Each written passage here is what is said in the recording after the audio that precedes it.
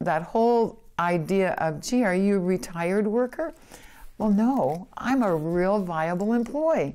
Guess what? And I have a lot to bring to the table. My name is Linda Hebert, and I'm 61 years old. My dad was a structural iron worker, and the test site was active at that time. Above ground testing for atomic bombs and that type of thing. I've been single for almost 25 years. I have 4 children. All of them are grown. I have 8 grandchildren, and I wasn't planning on retiring. I was a marketing coordinator for Pulte Homes, and subsequent to that, design display manager for Susan Shook & Associates.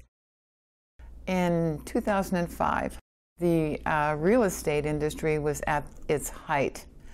Land was being sold, homes were being built, lickety-split.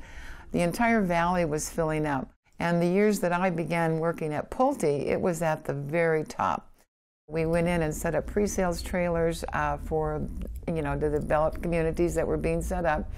And we also worked with construction to build the actual sales office in the model park. So we were all on the front end, and everything that we did was in preparation for the grand opening for that particular community. I loved my job. It was thrilling. It was very exciting until the price of housing dropped. When they first had their first layer of layoffs, we were part of it. Practically the entire marketing team was laid off, all at one time, in one day. By January of 2009, even the temporary agencies, because I worked for a year in temporary work while I tried to find a full-time job, the temporary agencies by 2009 were even laying off.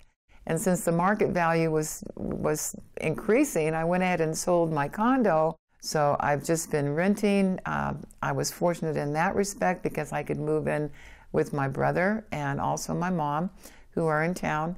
My savings are depleted. And I did get severance pay, and that is depleted as well. Haven't had health care coverage since Pulte in 2006. Well, I had started back to college in 2004, University of Phoenix, and I've just been working at it sporadically while I'm working and that kind of thing.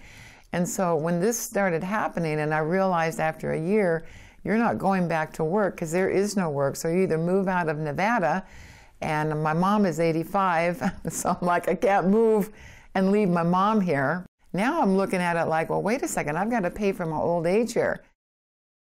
The impact of this is